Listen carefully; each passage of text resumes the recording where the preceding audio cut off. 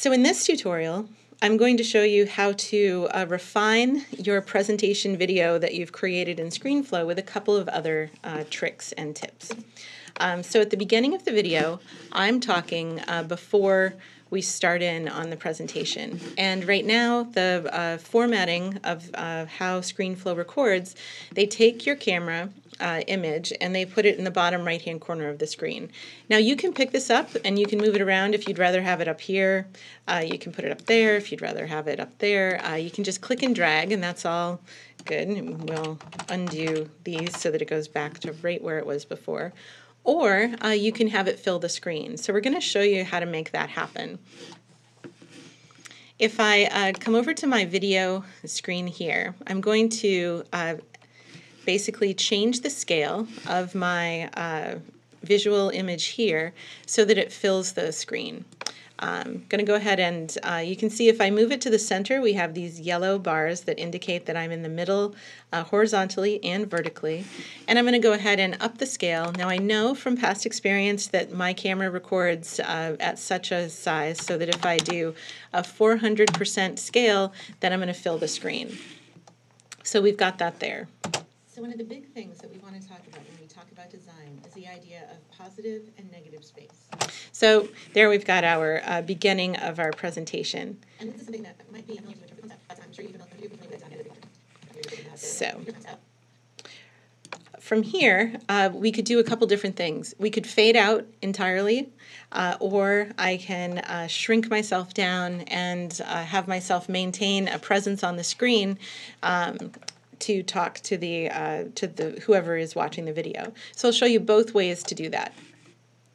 If I want to fade out from here, if I have my track selected, I'm just going to come up here to video, and you can see we've got a little video thing here. If we wanted to change the audio, we could change the audio.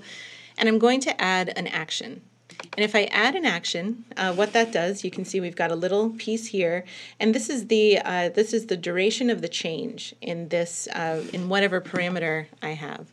So if I switch to 0 opacity here, now if I play through, you in terms of a concept, but I'm sure you'll be familiar with it at the end of this brief lecture.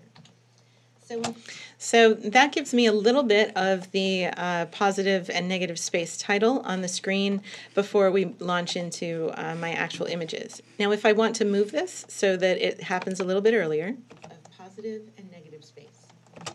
So if I want to use that essentially as the introduction to my title, I can move this here and then space. And this is something that might be unfamiliar to you in terms of a concept.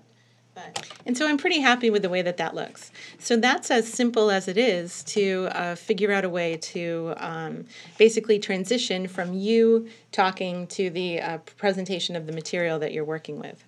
Now if you want a different kind of switch here, if you, instead of switching our opacity, you want to switch the scale. Going to jump the opacity back up, and I've got my little transition here selected, so this will be fine. And then I'm going to switch my scale back down to, let's say, 120%, and I'm going to move the location. Actually, I'm going to put myself up here in the upper right-hand corner of the screen. So we've changed the position and we've changed the scale. So now if we come back here to the beginning, we do the introduction again. Is the idea of positive and negative space. And this is something that might be...